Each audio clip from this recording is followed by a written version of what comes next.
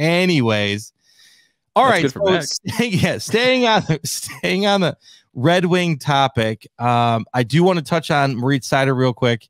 He is atop of the Calder voting, which is Rookie of the Year. Lucas Raymond is second, and Trevor Zegras is third for the Anaheim Ducks. So that's amazing. We 1 and 2. NHL.com paneled their writers, and Seider got 70 voting points. So 13 of the 15 voted him first. And so breaking down his points real quick, Lucas Raymond 2, Zegras 3. Moritz Seider has 41 points, 36 assists, 17 power play points, 116 block shots, 96 hits, and 5 goals. His average ice time is 23 minutes and 2 seconds. So he is fourth in total points compared to all the rookies, offense and defense.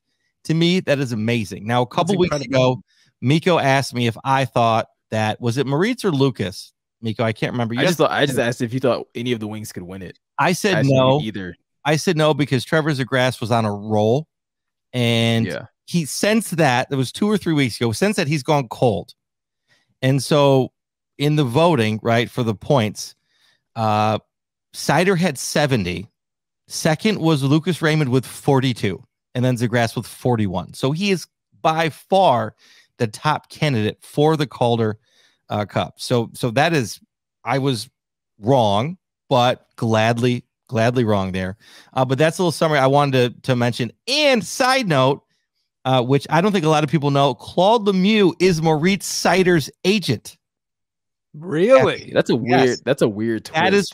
That's partly why he'll be in town. I know. Like, flip it back to us seeing him next weekend. So I did not know that. We found that out. That's kind of why he's in town. But also it's very cool. So interesting, small world. So anyway, that is the summary of Seider. And I think that's amazing. I think that he should get it. It's fantastic that a defenseman is going to get it. Typically, it's offense and forwards that get that award.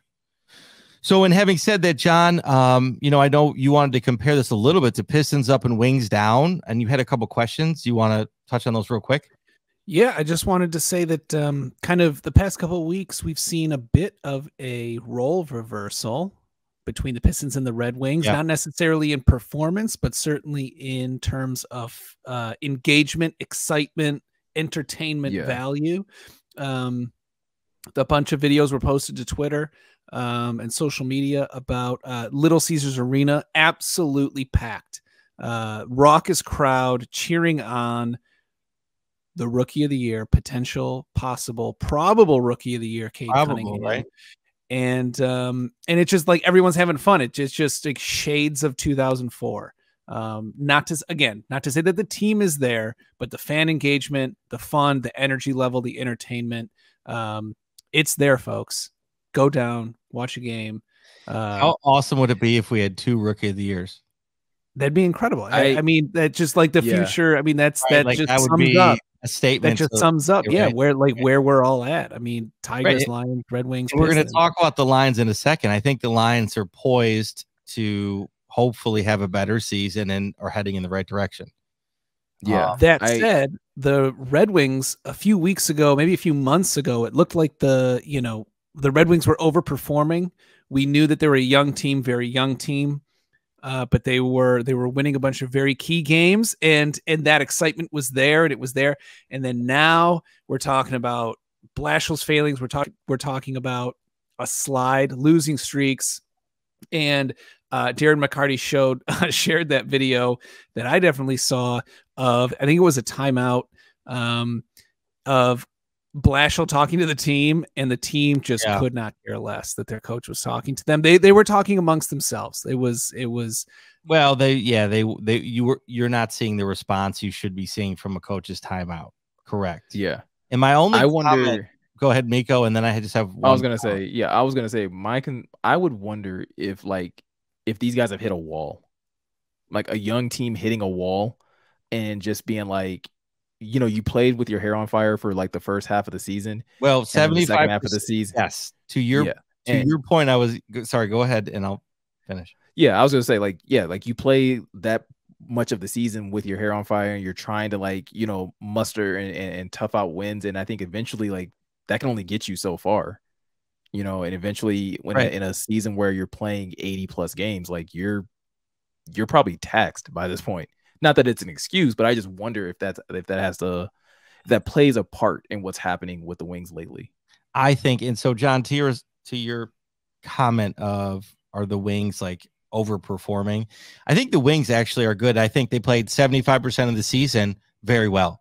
And yes, I think we're having a young team getting exhausted and using everything up front in the season through the All-Star, past the All-Star break, and then just, we're having a fall off. But I think the team is good. I don't, and overperforming maybe a little bit, but they played well for a majority of the season. You know what I mean? You have to give them that. Right. And that was kind of my comment. It was overperforming earlier in the season led everyone to think that, oh, hey, maybe they're farther along. They're better than we thought they were. And then now that this very like kind of reasonable kind of return from orbit kind of happened, we're like, oh, they're not as good as we thought they were. Yeah. Okay. But I wouldn't call it overperforming. I would just.